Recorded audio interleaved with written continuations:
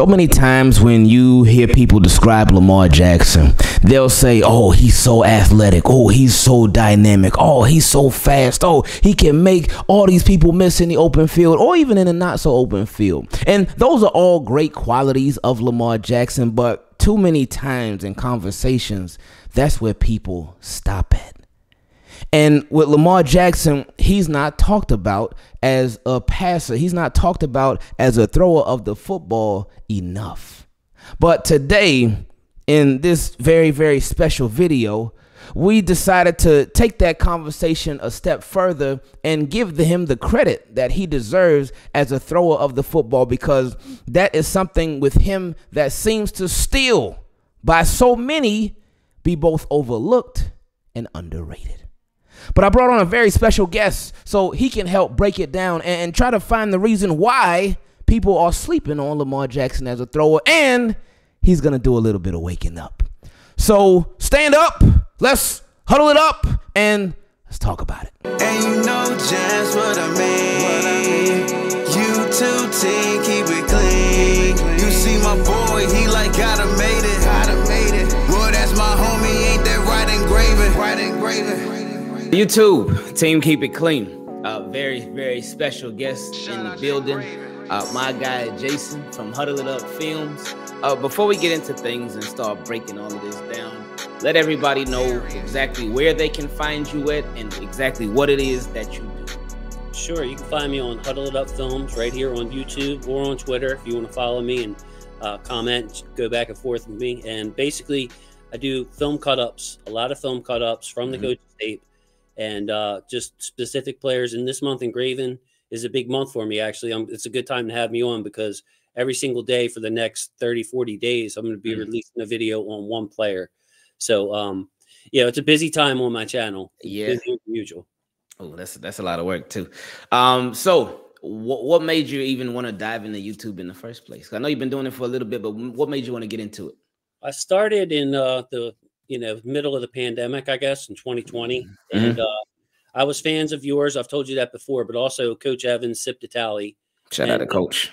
Can check out Coach, man. Love Coach to death. And also Edgar Allen.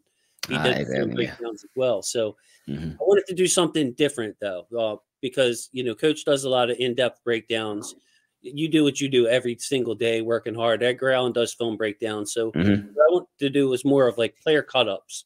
So you can see the patterns. And I love the little community we have over there. I got a couple of thousand followers now. And you'd be surprised, Ingraven, what they notice. The video could be about one player, and they'll be noticing what another player is doing well or what another player is not doing well. And the things that you can pick up by seeing something repeated over and over again. So, if you want to say, I always say football is family, join the family, watch a couple of cut-ups. If you want to support the channel, just like, subscribe, put a comment in there. I appreciate it. Oh, yeah, for sure, man. And all the links to his Twitter, his YouTube, that's going to be down below in the description, just so we can make it easy for everybody. Now, the topic at hand is one that has been talked about and discussed a lot, and people have the very different views on Lamar Jackson as a businessman. They're very different views on Lamar Jackson as a quarterback, and very different views on Lamar Jackson as a passer. And you just recently, we'll have that video linked in the description as well. You did a video on the top 25 throws from this season from Lamar Jackson. And me and you talked off air. And you brought up how you feel like Lamar Jackson actually doesn't get enough credit as a pure passer, as a thrower of the football. Why do you feel that way? It's funny, Ingraven, because I found myself commenting more and more on Twitter because I just don't see people going to bat for him. And generally, I'm pretty quiet. I'll get on Twitter, tweet a couple times every day just to keep engaged. But when I look at the people who even cover the team, and guys that study film like I do, I don't hear it enough at how good of a passer he is. So as somebody who's seen every throw of his since he's come in multiple times, broken it down, the good, the bad, and everything else, when it just comes to a thrower of the football, a pure passer, Ingraven, he's one of the best in the league. Okay. And what makes you say that? Well, there's not a throw he can't make. I mean, and we've seen him make them, but you're talking about the deep ball. He'll hit the deep ball. You're talking about from, big outside the numbers was a big talking point going into 2020, 2021. I think he improved his fundamentals on that, got behind the ball a little more and started driving it, got his base set. So he's improved on that. You look at the off balance, off platform throws. I mean, think about the touchdown to Mark Andrews in New England, where he was off balance being rushed. We've seen that a throw against the Browns where Clowney was pushing him out of bounds, all the off platform stuff, the arm angles where he can, slide the ball around his offensive lineman and underneath the defense's hands. You name it, he can do it. He does it at a high level, and it's every single game. And I think even as Ravens fans, we get caught up in his athleticism and his ability as a runner, where you think to yourself, well, he's, you think of him as a running quarterback. But when you look around the league, Ingraven, think about it. Go through the quarterbacks in your head, every division in the league. Lamar's one of the best just from a pure passing standpoint. You see him make throws that only a handful of quarterbacks can make.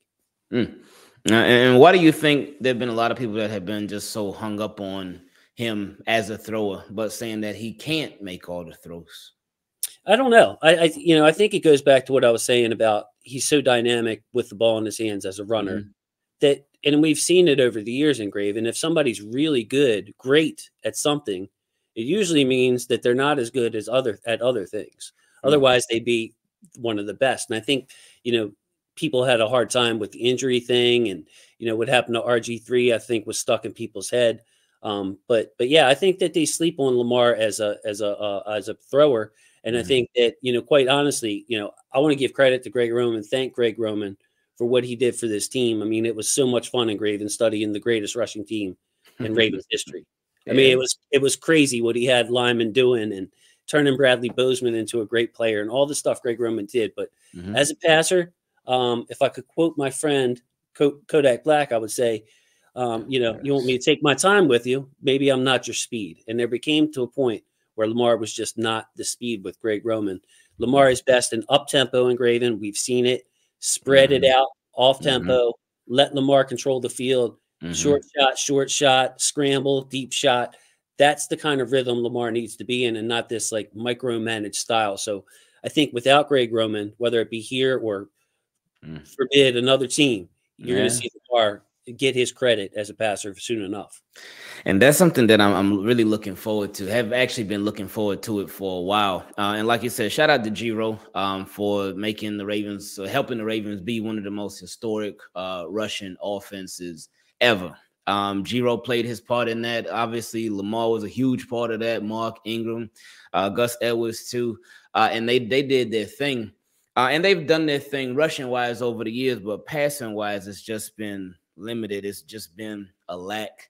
And one of the things that I'm most excited to see when it comes to Lamar Jackson, and like you mentioned, whether it's with the Ravens or unfortunately if it ends up being somewhere else, but I'm excited to see him be let loose, be let free, and really be able to show the world consistently how good he can be, because I just feel like we just haven't got to see it yet on a consistent basis.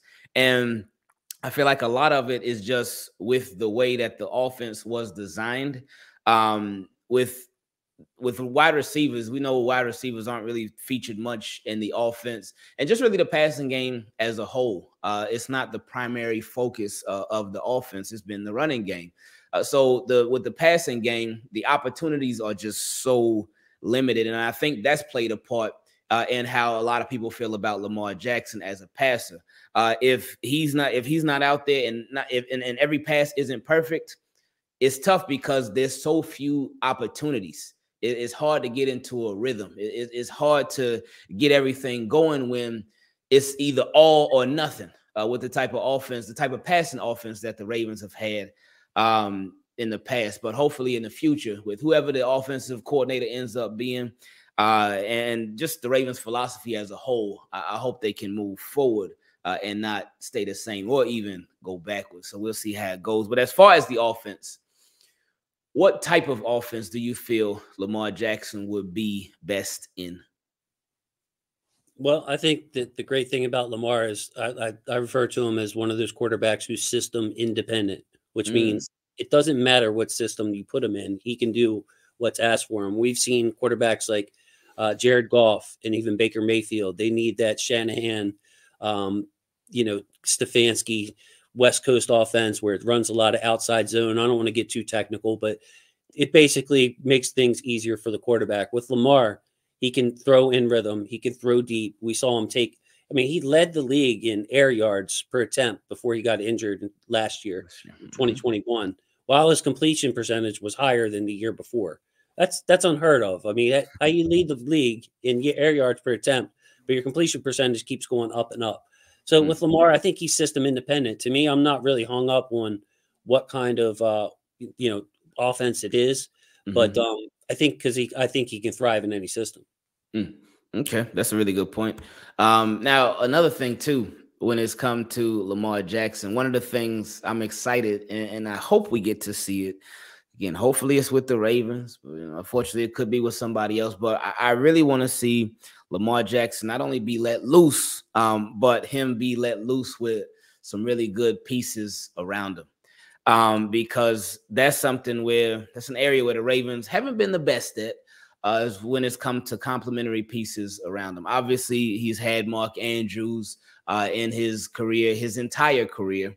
But that's probably been the guy he's had around the longest, really.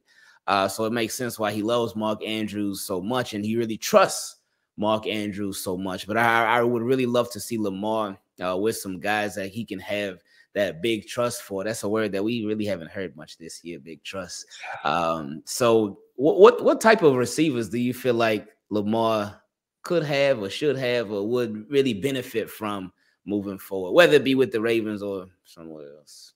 Well, I want to say that I do believe that it's a 50-50 at this point, as far as, the tags hanging over his head. I don't want to give my opinion on this, if you don't mind. I don't see Lamar playing on the tag Ingraven.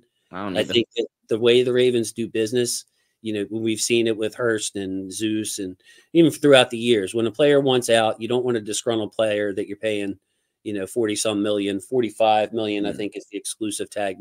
Look, you trade them while the trading's good and you just bite the bullet and do it. And they'd like to do right by their players anyway. So I think it's going to be either he's signed long-term or he's traded, but you're right about the receivers. I mean, those who followed me would know last year I was talking about that.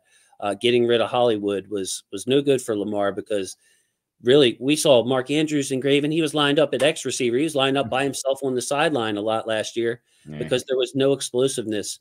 And it's just really, really hard. You think about, the tight windows that you had to hit Hollywood in, for as good as Hollywood is as a route runner, if you sail the ball a little bit, it got him in trouble. So what I would like to see Ingraven is Lamar here with the Ravens, obviously, bring in a receiver like DeAndre Hopkins, like Mike Evans. Those are two receivers trade. Get the best you can. You're going to get an offense that is more receiver-centric. And the Ravens, for whatever reason, Ingraven, I can think of offensive linemen, all kinds of players on the defensive side of the ball, tight ends, where we're getting them Ingraven in the 4th round, the 6th round, undrafted. They come in, they earn their contract, they go somewhere else. The one area, Gus was undrafted, at the running back. The one position that we haven't is receiver. So this is a time where, you got to trust your scout, and you can't just give up on drafting receivers. You still have to draft them. But Lamar needs a veteran in here, and I want to see a bigger target, of an experienced target, somebody that he can depend on. Really take some pressure off of Andrews, and I think that you'll see a better season from Andrews if that happens. Andrews could feed off of that and feast off of that as well. Now, with Lamar Jackson, talked about him being underrated as a passer. Now, as a passer, what are some of the things that he can improve on, in your opinion? Yeah, I think that's a great question because no player is perfect. And I think that with Lamar, two things. I think it's two things. I think, number one, he gets locked in on Mark Andrews too much and will stay locked in. You'll see him go through a progression, look to 1, look to 2, it's Andrews.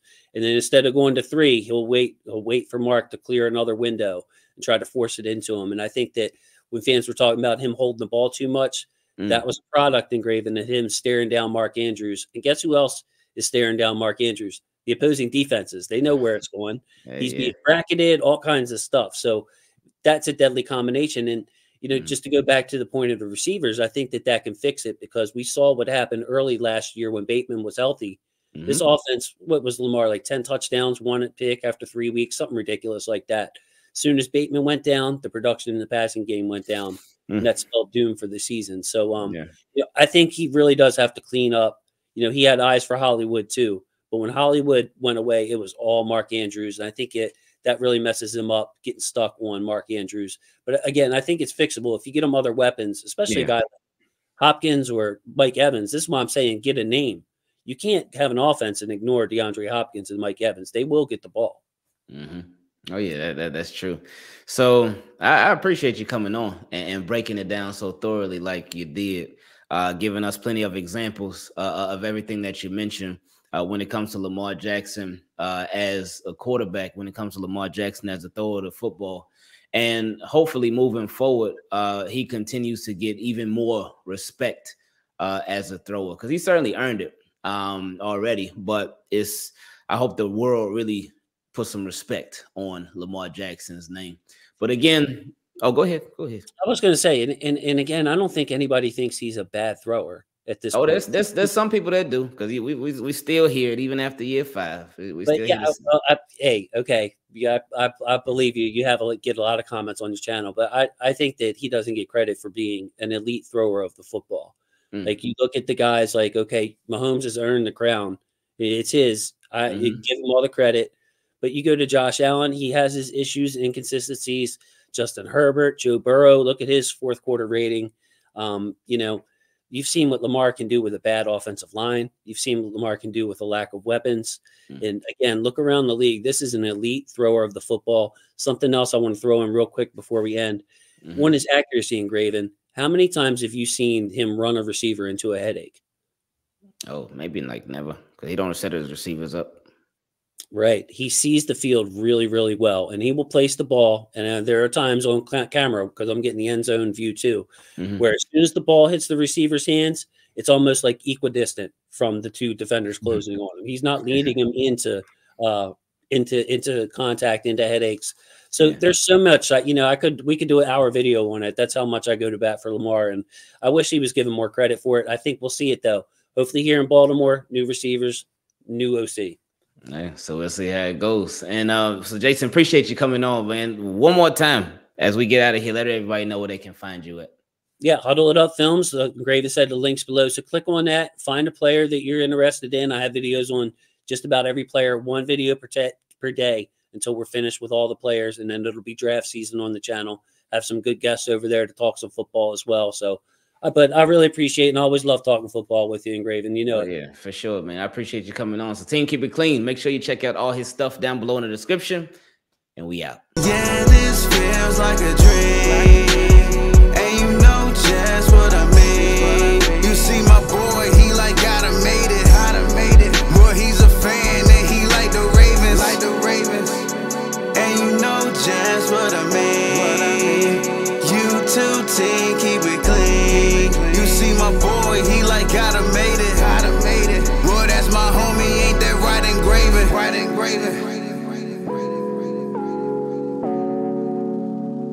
Shout out to Ingraven.